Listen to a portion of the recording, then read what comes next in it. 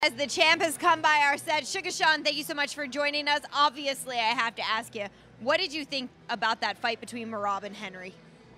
It's interesting watching fights live compared to on the TV. I'd like to watch it back on the TV to really give a full input. It was decent. I thought, and Henry looked.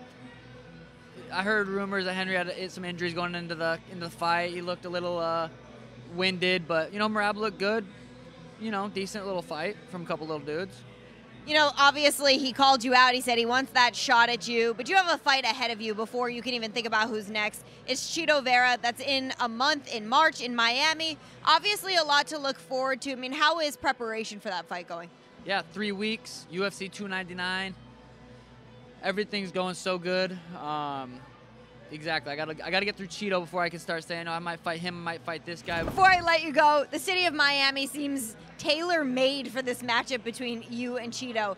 Both of you guys seem to fit right in on the artistic scene there, the cultural scene there. For you, what are your expectations on being able to perform in a city like that? When we went last year, the crowd was insane.